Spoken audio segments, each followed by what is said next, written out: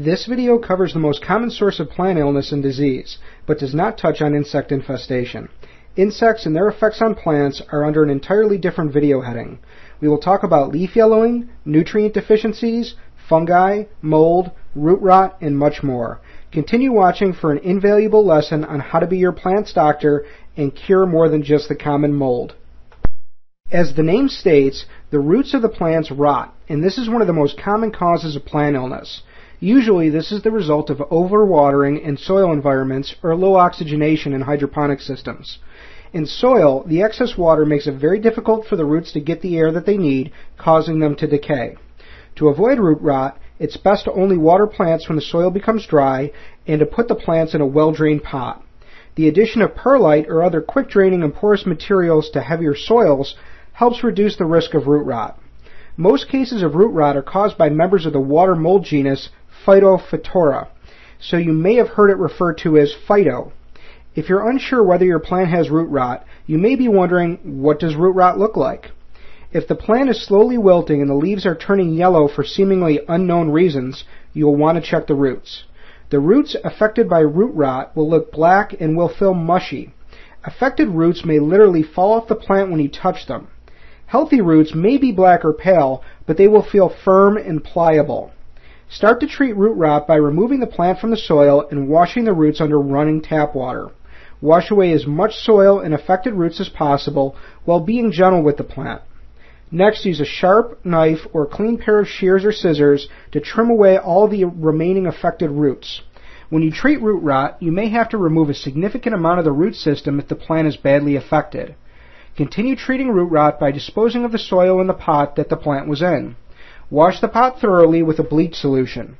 Using a fungicide or adding a small amount of hydrogen peroxide also helps control the issue as well. When working in hydroponic systems, simply cut away at dead roots, use air stones or another means of oxygenating the water, and finally add hydrogen peroxide to kill off the organisms causing the disease. When it comes to nutrient deficiencies, there are many causes and many symptoms. This chart helps to show the most common symptoms and the nutrient deficiencies related to each. Keep in mind that just because a plant shows a certain symptom does not necessarily mean it has a nutrient deficiency at all, as each symptom can be attributed to multiple causes. For example, brittle and scorched leaves can also be caused by the light source being too close to plants and causing burning at the tips. However, if that possibility is ruled out, it could be a boron or calcium deficiency. Overfertilization is very common and is usually the result of heavy use of chemical fertilizers. The best way to prevent overfertilization is to always use a nutrient testing meter such as a TDS meter, perform frequent water changes, and follow the directions on the fertilizer bottle for your plant type. Overfertilization usually causes brown or yellow leaf tips, dried tissue, and dead root tips. When overfertilization occurs, it's usually best to fully flush your soil or growing media with fresh tap water for a few days to allow the fertilizer salts to be removed from the media. In the case of hydroponic systems, simply perform a water change and restart with little to no nutrients for a few days to allow the plant to heal from the stress and eject the stored salts in the tissue back into the hydroponics reservoir. You can also use plant tissue repair products such as those shown in the video media section under fertilizer additives. We first talked about dangerous fungi and mold when covering root rot earlier in this video, but now we'll cover pathogens that affect the foliage of the plant. The most common dangerous fungi in the indoor garden is powdery mildew that appears on the leaves. This is usually a sign of excessive humidity and can cause severe plant distress or death if it reaches the plant stem. When fungi takes hold, it's best to treat with a copper soap solution that usually contains copper octanoate. You can simply spray it on any signs of fungal disease and it wipes out the problem in a few days and is relatively safe to use. Note that there are a great many more fungi that can harm your plants, such as Fusarium wilt, but the ones listed here are the most common.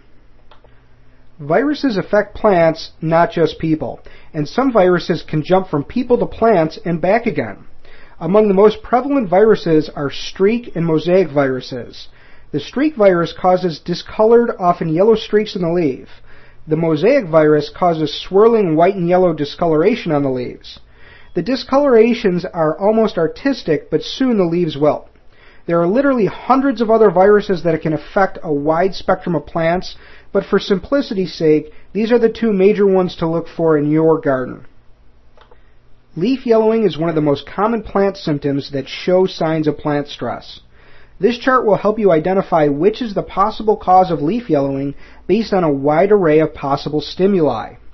Remember, unless you have an expert to help you identify which is the exact cause of the problem, you'll be acting as a doctor and working to diagnose the issue.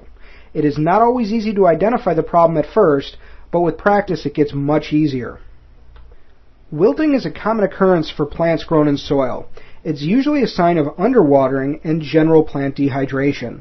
This frequently occurs if you have a very light and fluffy growing media and the water pours through it quickly without being held and absorbed. The simple solution is to water more frequently. In other instances, it can be a sign of overwatering, as many people forget that the rate of evaporation is usually lower indoors than for an outdoor garden. Another common cause of wilting is if the plant becomes root-bound. This occurs when a large plant is kept in too small a plant pot. Plants may also wilt when stressed by cold temperature, diseases, and more. However, this chart here will help identify the 7 major causes. In conclusion, there can be many signs of plant disease, and most of the common ones are listed in this video. There are, however, a great many that are less common, but may still occur in your garden, so be sure to do your researching when diagnosing your symptoms.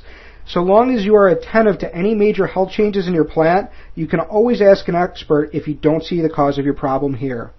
We hope this helps you get on your way to better growing, and for more information, visit us at sunlightsheds.com.